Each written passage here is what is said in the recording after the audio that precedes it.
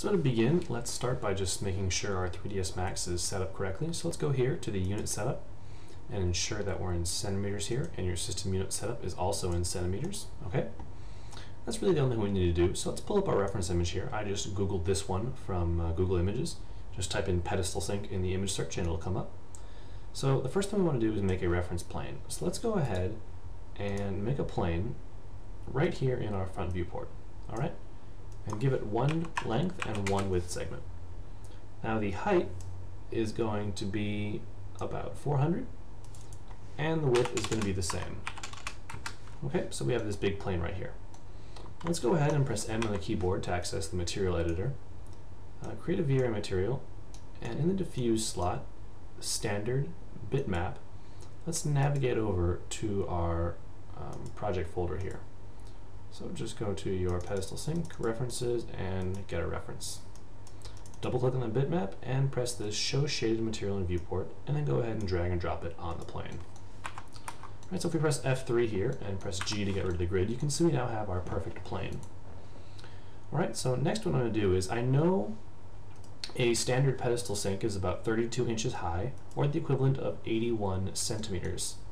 So let's go ahead here and just create a plane which is 81 centimeters in height. Okay.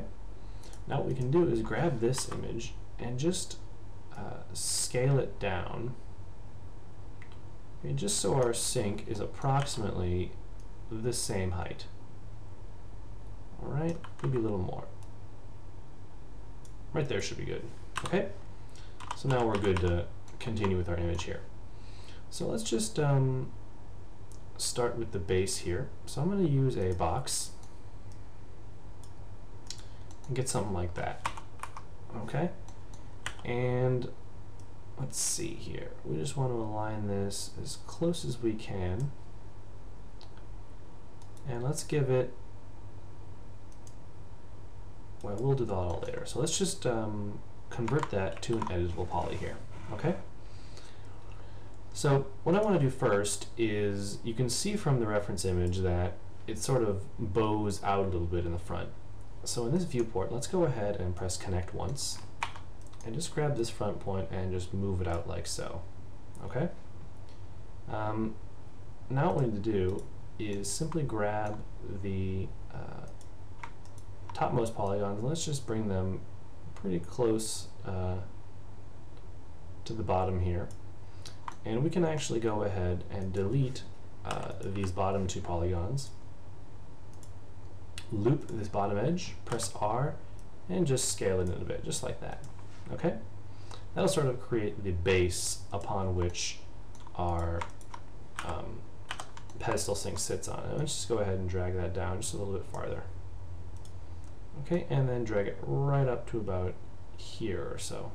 Okay, now let's use the bevel tool, and let's just start beveling this a little bit. So kind of come up here, and let's go ahead and just bevel inward right to here.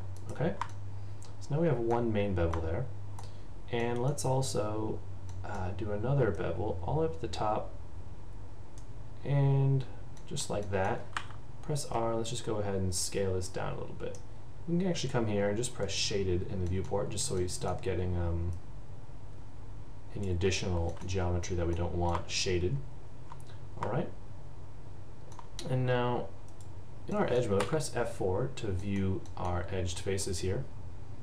It looks like we may have made a small mistake, so let's go ahead and grab this, connect, press W, and let's just drag this down.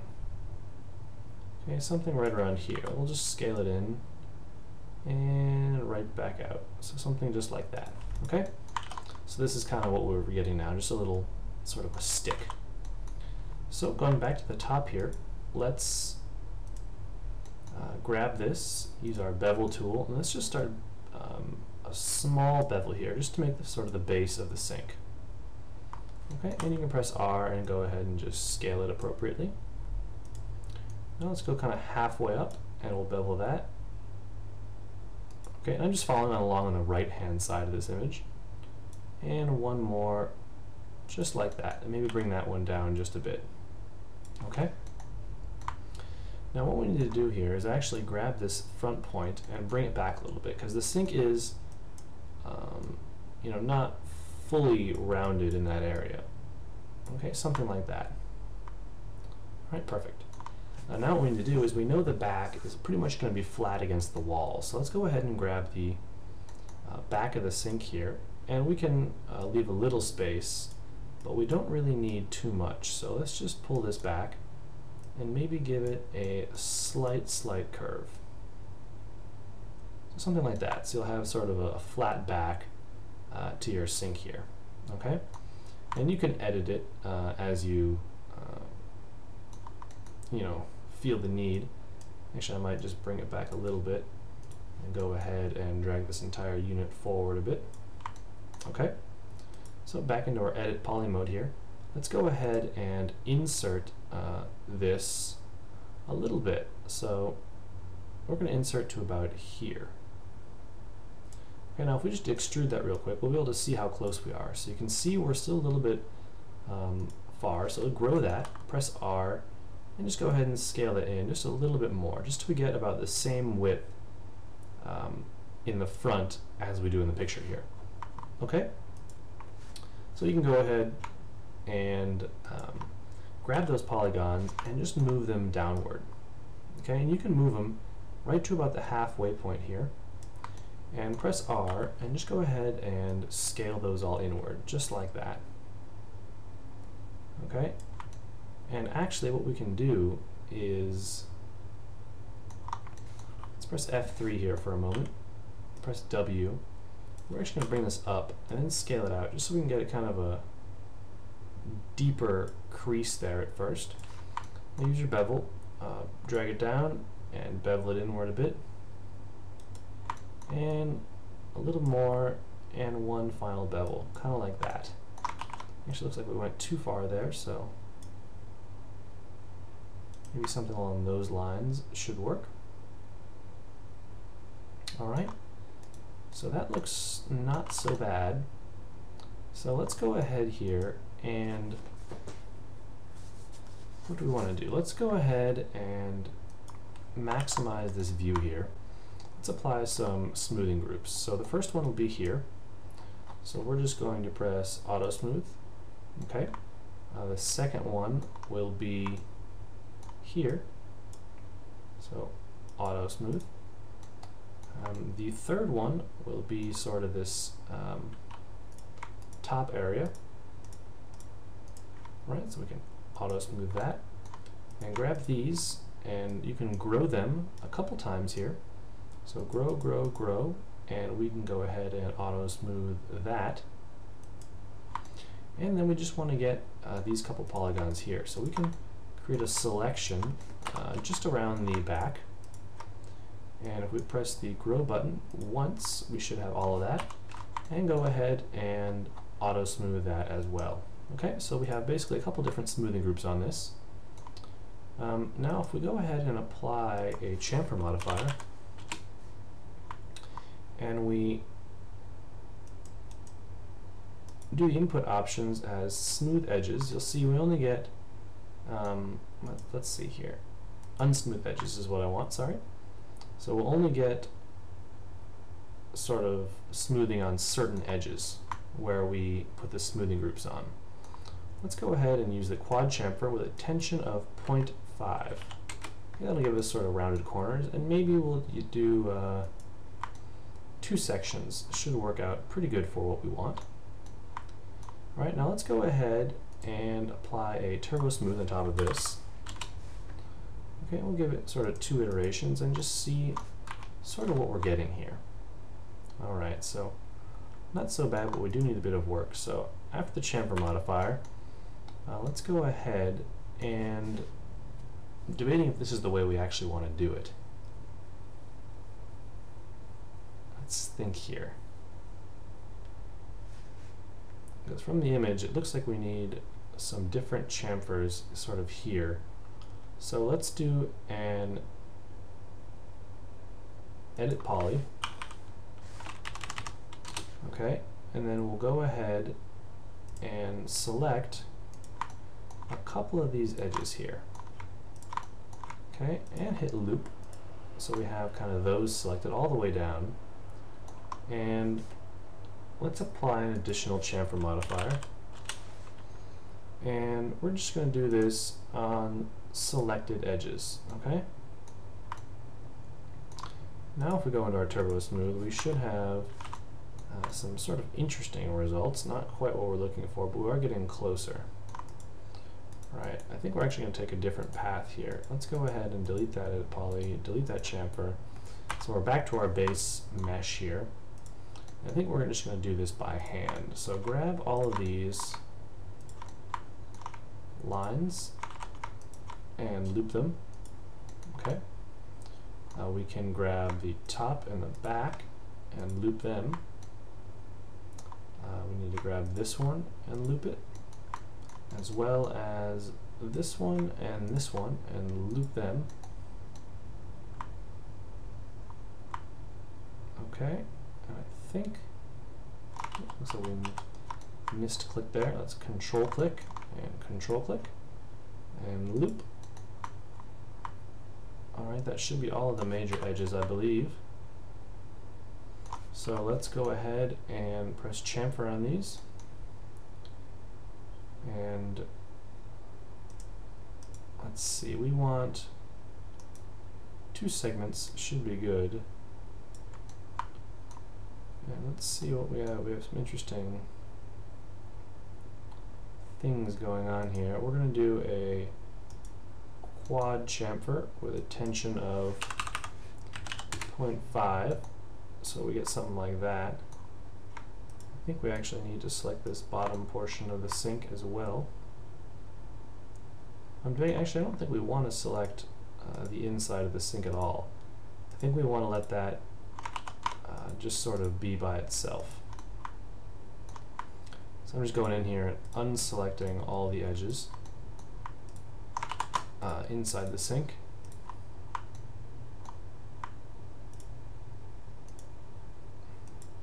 I actually want to say 1 segment is probably enough for what we need. Alright, so let's it's interesting. This looks like it's selected, but it must not be. Alright, so now that we chamfered that, now let's check out our Turbo Smooth and see what we get. Alright, so there we go. We kind of got a nice looking result there.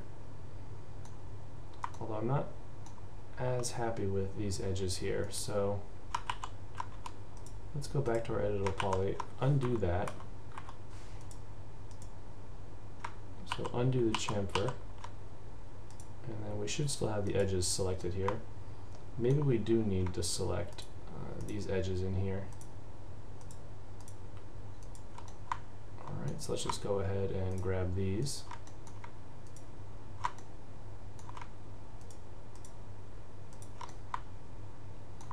Alright, chamfer, and maybe do just a slightly larger chamfer.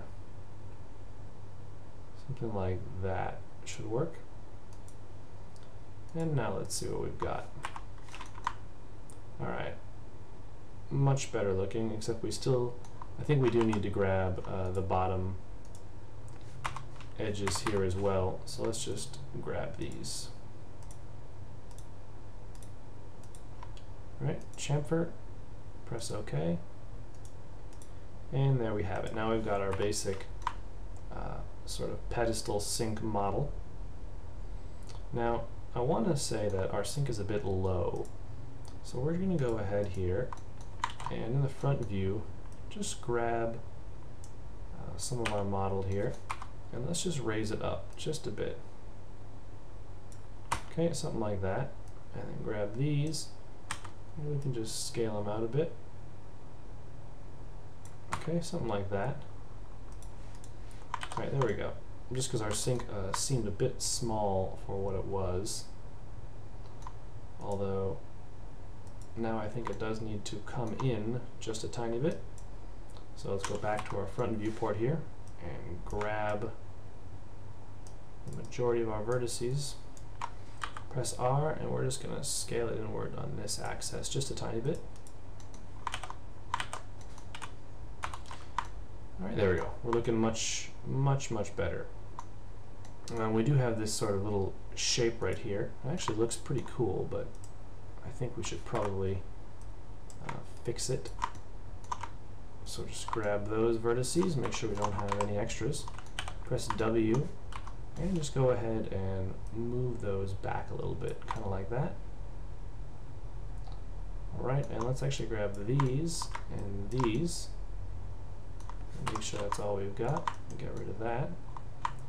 And then get rid of the bottom ones there. Let's go ahead and just drag these forward just a bit, just to give it a solid base there on the bottom. And then grab this one, and that one. Alright, and we can go ahead and drag those, watch out, drag those back as well. And that'll just open up our sync a bit more. So if we go to our Turbo Smooth, you can kind of see what we've got now. We're looking really good. So that nice defined edge, and actually we can probably go in the front view here, grab that and that, press R, and scale it up a bit. Let's see what that did for us.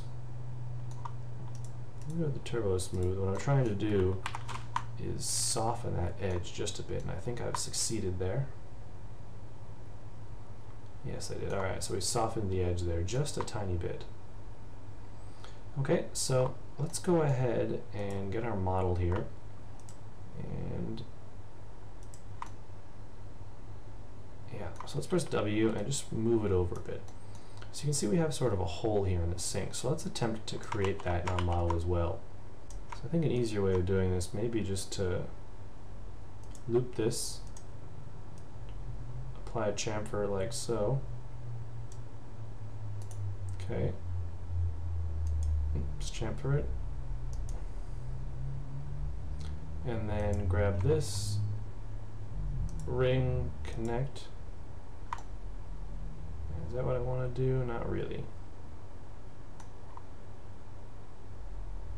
Okay, now we can grab these two, chamfer, and maybe bring it out a bit. Okay.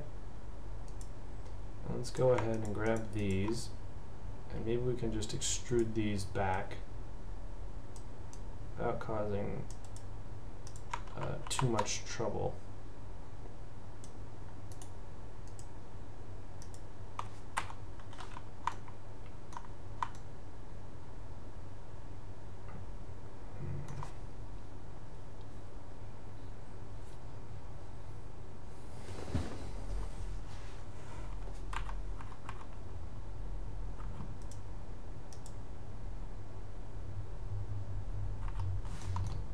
Alright, so now what we should be able to do here is grab this edge and this edge, loop it, and unselect those, control backspace, and see what that gives us.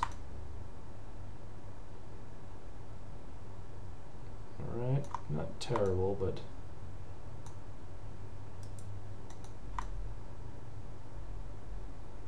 I think we can work with that.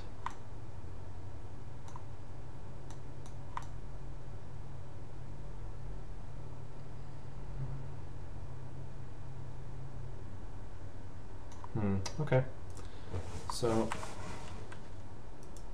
now that we've got the main pedestal modeled here, let's go in and add a few additional details. So let's click on this vertex here, and let's go ahead and chamfer it. Alright, something like that ought to do. And then we can grab that polygon, inset it just a little bit,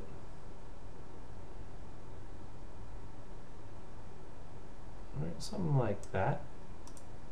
Grab the extrude and extrude it back just a tiny bit, and do one more, and that should be perfect. So now if we smooth that, you'll see we have a perfect little hole there that we can utilize.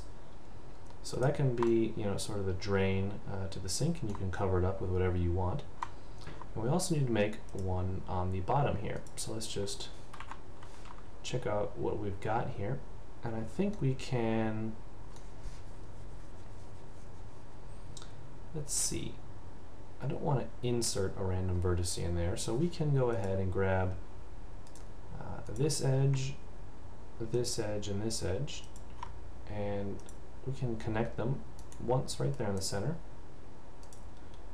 Grab that vertex and just do the exact same thing to create our drain hole that we need. So we just go ahead and inset, and then just use our extrude modifier a few times just to create our geometry. Right, and you're never really going to see that, but it's just good to have there. Right, so there we go. So now we got just a nice little hole in our sink that doesn't really go anywhere. We can actually just go ahead and delete that bottommost polygon. Don't really need it at all. Okay, so there we go. We've got that part of the sink done. Now, I mean, you could do a square if you want, but a circle is just a little bit easier to do, and I actually tend to like the look of them better. I've never really seen a square one in real life. So let's go ahead and model a sink sort of thing here on the bottom. And what I'm talking about is like this little thing that just sort of goes in the hole. So to do that, we're just going to go ahead and grab a cylinder here. We're actually going to do this sort of in a large mode here first. So let's go ahead and model the top. So I just have 18 sides in this, and get rid of all the height segments here. Alright, so grab our edit poly here. We're just going to scale that down just a bit on the top. Alright, go to your bevel tool, just sort of bevel it up, and up a little more, just to make sort of a cap. And we can come here, drag it down like so. Okay, make it real small, and then give it some geometry. So click once, kind of come back, click, click again, and now let's sort of come back out a little bit. So like this, and we can come up, maybe something like that. And I believe our normals are flipped now, so we will have to, let's actually undo that there. So we'll leave this part like that, and go ahead and create another cylinder here. So just about that big should do. Okay, something like that. And go into your top view, press F4 here, and just go ahead and line those up. You can use the align tool if you want, but I just prefer to do things a little bit by hand just to give it more of a natural feel. Convert that to an editable poly. Let's go ahead and use our bevel tool and kind of create sort of a thick gap here. Alright, so maybe bring this down just a bit more. Okay, so we're gonna keep beveling this. So maybe coming out to about here. Almost all the way to the surface, right about here. Okay, kind of round the corners in. Alright, and then kind of start coming in.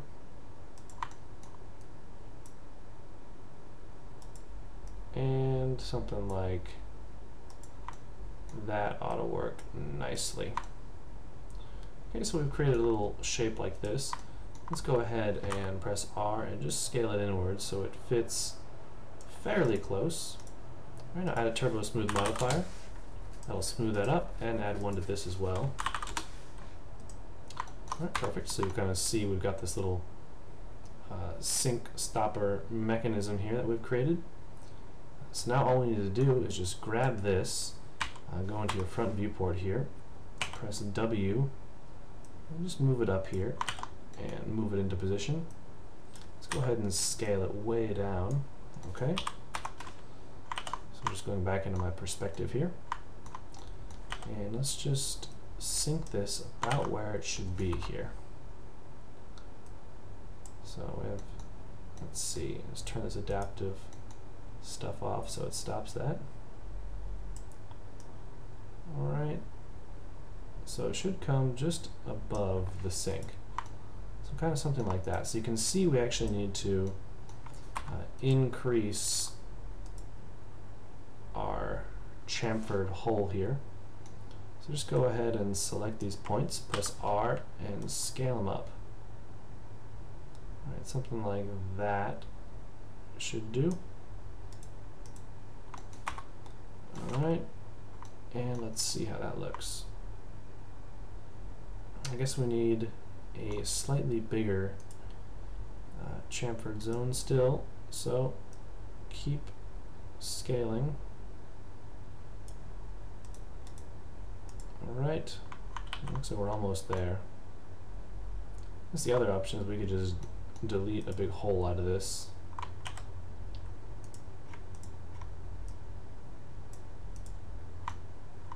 Alright, but is that what I want to do? Probably not. Let's see. I'm just trying to think of the best way. I think the best way actually is just to make this. So that fits pretty good. And this is the one that sort of has the problem. So we'll just bring it up a little bit.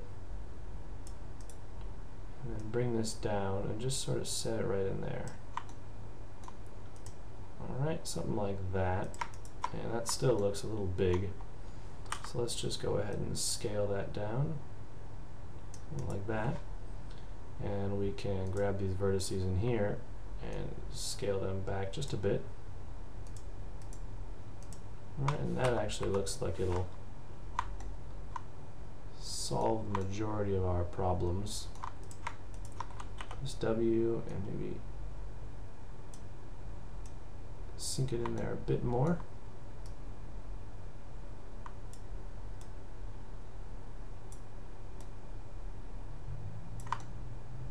Perfect, just like that. So now you've kind of got that sink stopper look. And you can actually just drag that up a little bit, just so it's elevated a tiny bit. And if we want to, we can even isolate the selection for here for a second. Go to our editable poly, grab that, and just delete it. And then delete our bottom polygon. And grab this, loop it, and just shift drag it down a little bit. And shift drag it down some more. Just that way you actually get a real hole in there. And if you end isolation mode, it doesn't really help you very much, but it might help you a little bit. Alright, so I'm going to say that'll about do it for the sink portion. So let's go ahead and model the top bits there now. So the first thing we have is basically just a box. So we'll just use auto grid on this plane right here. And just go into the front viewport, F3, and just make sure we're about the same size. So we're a bit big right now. So I'm just going to press Control Alt Q, 1, and we'll just size it just perfect, just like that. Okay? So these modern ones are actually fairly easy to make. So we need to make it a bit more skinny here, something like that. Alright, and let's just go ahead and drag it up to about there. And then we can press extrude here and extrude it a little bit. I grab this and extrude it out just a tiny bit, kind of like that. We'll use an inset here to make sort of a little notch. Okay. And extrude that back in a little bit. Alright, and maybe just drag it into position there. And extrude again a little farther back. And extrude one more time. Just like that. Okay, and now if we go ahead and take a look at a reference image here, I'm just going to move this out of the way a bit. You can see it actually slopes down, so let's go ahead and grab our top here and just slope it down, kind of like that. Make sure you have the entirety of your head here. So something like that. Okay, and now I think it does need to come forward a bit more, so I should go ahead and drag it out. Something along those lines. Okay, and I want to say we're still a bit too thick, so let's just, well, actually we're pretty close right there. Alright, so now that we have that, let's go ahead and select some critical edges here that we need to chamfer. So we're just going to grab sort of all of these ones. Okay, grab the edges here. And this one.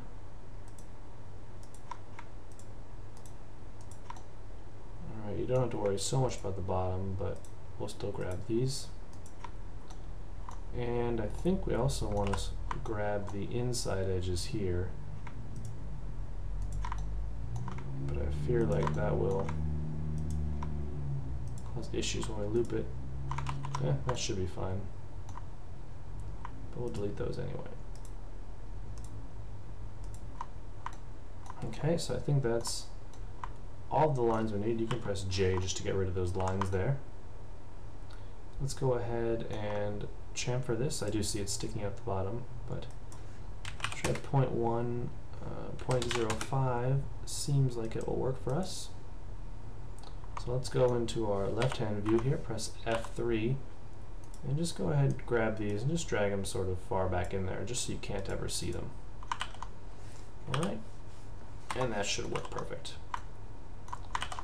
So there we go, now we've got that, so we can end isolation mode and go back into our front view here and just align this right up where it was. Alright, perfect, just like that. And now what we can do is just try to make the handles, which are going to be very similar. So in fact, I think I can reuse this piece of mesh here. So let's just go here, and we have the back face. Just press grow a couple times, and let's just delete everything up until there. Now grab this edge here and cap it. Okay. Let's press E, and with A for angle snap, we're going to rotate this 90 degrees. Okay, and just grab one of the edges here, and let's just move that entire edge in, just to kind of make a little handle shape. Okay, and then in the front viewport, let's just move it over. Okay, we can go ahead and drag this down so it's the right size. Alright, so I think we're probably just about good there. Grab this and move it. Now this edge is kind of beveled like that, and these are probably a bit shorter, something like that.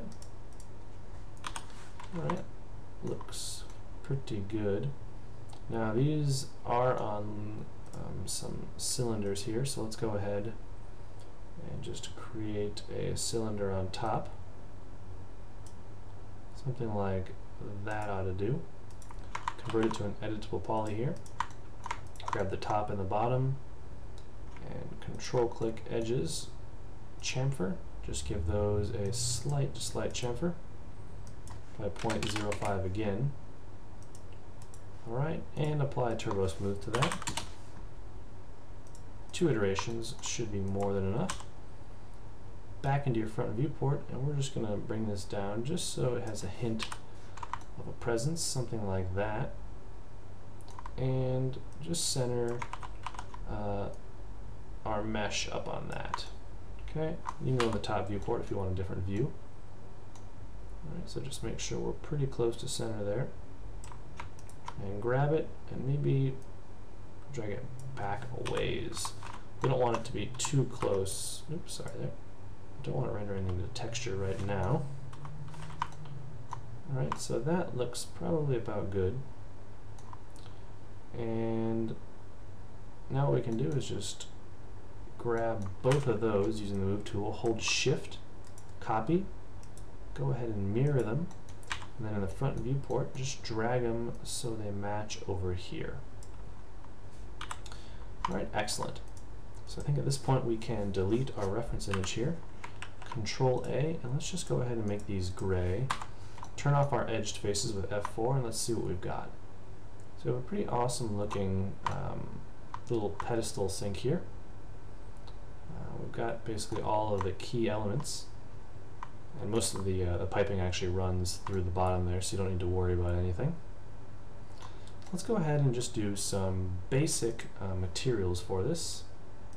So the first thing is we're going to be using V-Ray, so go to your render settings and set V-Ray. You can use Mental Ray as well if you like. And let's go ahead and add a V-Ray material. Okay, double click here so we can see it. And double click. So in the diffuse color, make that basically all the way white. We're going to give it some pretty good reflections, maybe 80, and you can actually turn those on there. And the glossiness will be probably about 0.9, 0.85. 0.85 seems just about right, and that's about all you need for the sink.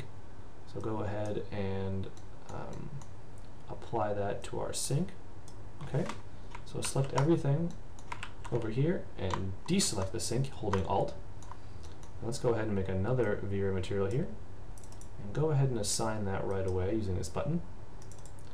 And we're actually going to make a chrome material here, so get the diffuse to be all black and set the reflect to basically 100%, so you'll see you're getting all the reflections there. And in your glossiness, maybe 0.98, something along those lines. And I think that should do pretty good. I don't believe we need any, this is for glass, so leave that at black. And the Fresnel reflections, we can bump that up to maybe something like 18. That'll give us that nice shiny chrome appearance that we're looking for. Alright, now let's just set up a quick scene we can render in. So I'm just going to go ahead and, let's see, make something like this. Okay, and convert that to an editable poly here. Just grab all the edges on the back there and hold shift drag and bring them up, kind of making like a little alcove you usually find these sinks in. And then we can grab this edge here, sort of shift drag it out, and same with that one and with this one. Grab these two edges and shift drag them up kind of like that. We can just weld these 2 points here using our weld tool. There you go. And that should be a fairly good approximation of what we need. Alright, so let's go ahead and add a physical camera here in the top viewport. Something like that. Go to your camera, and we'll just position this strategically so we can sort of see our sink. Kind of like that should be good. Now select our wall here back in perspective. Grab all the edges, Control A, chamfer, and we can give them a chamfer with about 3 or 4 segments. And it doesn't really matter, we'll just do a standard chamfer for now and press OK. That'll just even out the corners a little bit, and you can see we have some issues down there, but let's actually just address those. We don't need to chamfer that or that for that matter. And let's go ahead and get rid of the top ones. So now we can chamfer happily. Okay. So press or go to your render menu here and common custom size HDTV, just do 480 by 270 for now. Shift F for save frames so you can actually see what you're rendering. Let's go ahead and grab a V-Ray material here. Diffuse, let's make this sort of your typical eggshell color you see in a house, so just a soft off-white. And assign it, it will have a little bit of reflection, but extremely glossy, kind of like 0.7, 0.6-ish. Okay, So now, back into perspective here. So let's grab our physical camera here. And we can set the exposure at about 18 should do. And maybe we'll do a light V-ray sun. And just go ahead and drag something in like that. Let's go back to our camera here and change it to shaded. Let's just do a quick test render here and see what we... So we forgot to change our render settings here. Oh, we're still rendering apparently. Just go to V-ray, change this to adaptive subdivision. You can actually see we're not seeing anything here. That is partially because our sun's on the wrong side. But I'm actually debating, I don't think we need the sun. Let's just go ahead and do this with some standard V-ray lights. So let's assume that we have sort of a, a sphere light, kind of right here, kind of like a light fixture. Press W, and let's just move it up right about here, and shift drag it once, instance, and make 2 copies. And then here we can change this. The color's fine, multiplier may be fine. Let's just click here, and we're going to enable our GI. And just change this to a radiance map, and setting of low, light cast setting of 200, just for our test renders, and let's go ahead and re-render this. Okay, so you're beginning to see something here, but let's go ahead and boost these to maybe 300 and see what that does for us. So we can see a little bit more. Let's grab our camera here and maybe change it to 16 for our exposure value and do a re-render. Alright, so we're getting closer. Let's go ahead and try 14. Alright, 14 is coming along nicely. So I'm going to say that is about it. Maybe go to our lights, go to temperature, and maybe change this to something along the lines of 5,000, a bit of a warmer color, just so we can bring out the sync a bit. Perhaps make the multiplier 500 here. Alright, there we go. Now we're really beginning to see it. I also want to have just a bit of backlighting, kind of as if there was a door or something. So let's go ahead and add a V-ray light sort of over here. Oops, watch out. Make sure you have it as plain. Alright, and just drag it in. Alright, well, let me change it there. So just make a plane here. It is kind of odd why it's doing that. Alright, well, we'll just do a plane and then press R and we can scale it. Sort of how we want it, I'm hoping. Well, actually I kind of like the image the way it was. Alright, so actually we'll put the V-ray light in. So just make sure you have auto grid unchecked and just grab a light like that. Press E and we're going to bring it over here, I think, and rotate it 180 degrees. And just make sure that it's set to a higher color there. We're going to give this 6500 here, so it's sort of a brighter blue color. And let's go ahead and re-render and see what we get. So you can see we're getting some excellent shadows and such there, but I think that last light was probably a bit too much, so we're going to dial that one down to maybe 250 and give it a quick re-render. Alright, so I'm going to say that'll be about it. Let's go ahead and do one final render. So just grab your render setup here, change the preset to high, subdivisions to 1000, and go to your output size and make it large and press render. Alright, so here's our final image. It looks just like a Pedestal sync would. If you put some additional objects in the scene, you'd be able to see some more reflections here on the bottom. So, you know, play with tiled images and such for the floor, and maybe a different texture for the wall, you know, some towels and such. But this is a prop you can pretty much just drag and drop anywhere, and it's really easily adjustable. So I hope you guys learned something. Please make sure to like and subscribe to my channel, as well as share my videos wherever you see them. Also be sure to check out the other architectural design videos I have. I've done ceiling fans, blinds, doorways and such that you can populate your scene with. And please, if you get a chance, comment on this video and tell me what else would you like to see. Do you want to see some additional props? What do you want to see? Towels? Just let me know and I'll see if I can create a video for it. So with that being said, I hope you guys had a great time. I will see you next time, and happy modeling.